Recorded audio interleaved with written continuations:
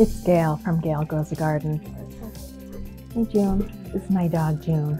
This is a video about making a bouquet that I'm going to take to my parents' house when we go there for dinner tonight. So if you'd like to see how I do that, keep watching. That's June.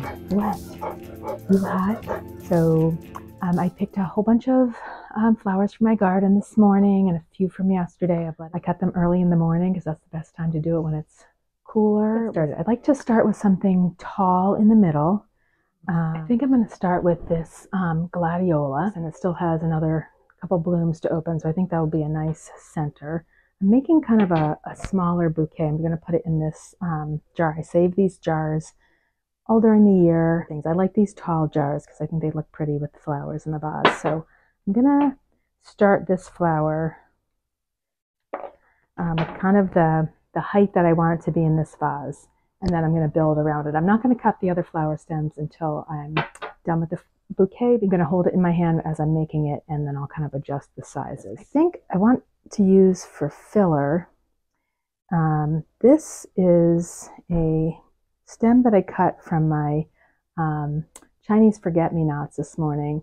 It's mostly done blooming, but I think the structure is just really kind of cool. I think I might like this a little bit higher. I think that's very cool looking. I'm going to add some snapdragons. This still has a couple blooms to open, and I just think it's super pretty. I'll put that in here. The gladiolas and the snapdragons are kind of focal flowers. I'll put some more snapdragons as well. This one is pretty open, but it's just gorgeous. This is going to be something that I want to have look good from all sides, so I'm going to keep turning it as I add to it. Trying to think of another color.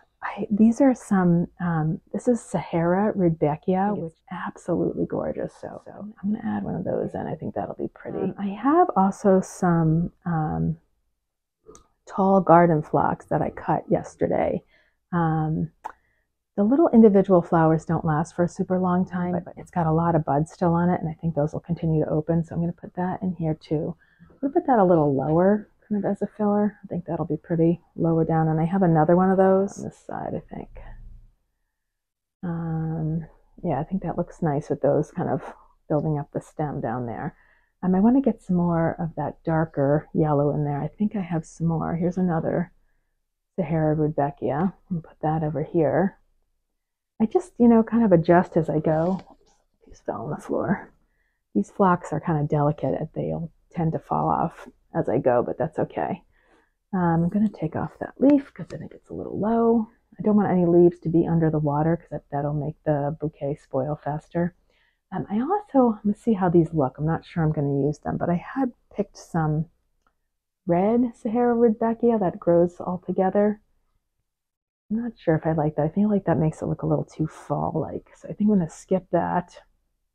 I picked a bunch of zinnias as well.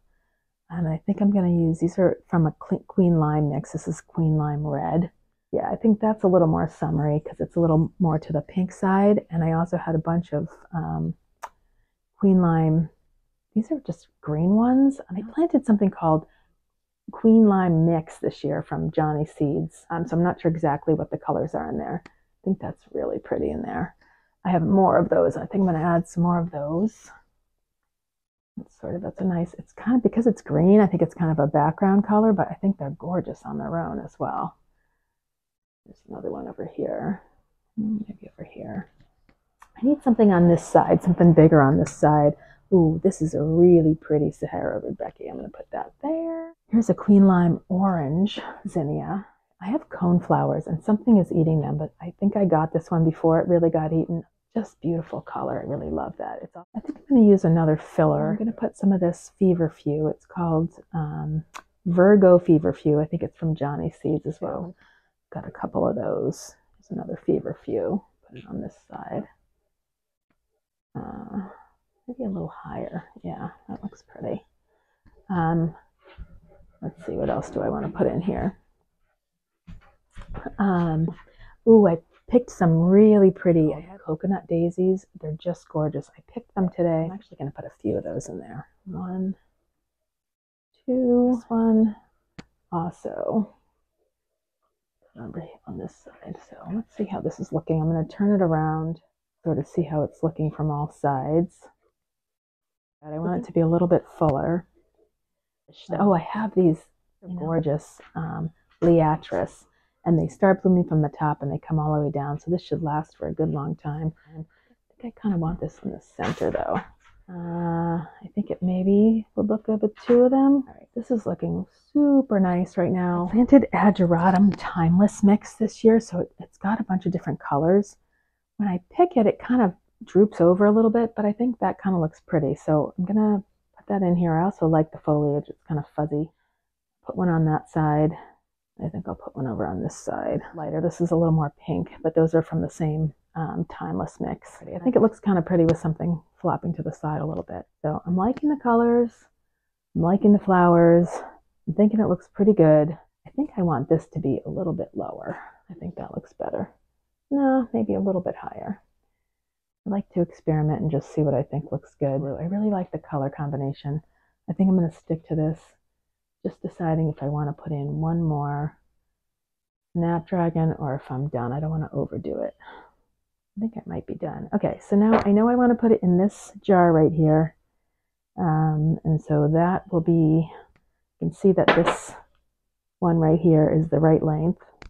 I'm going to put this over the bowl, and I'm just going to snip these stems to make them be the same length. Now I'm going to put this in the vase, and let's see how it goes. I think this will look pretty nice, and I don't think it will flop too much because it's pretty thick. Yeah, so I think that's super pretty. You know what? I'm actually feeling like not 100% sure about the gladiolite. I'm going to actually experiment with replacing that with another Snapdragon. Take that out. Got this other, gonna have a couple big Snapdragons I could put in that spot. That looks pretty, actually.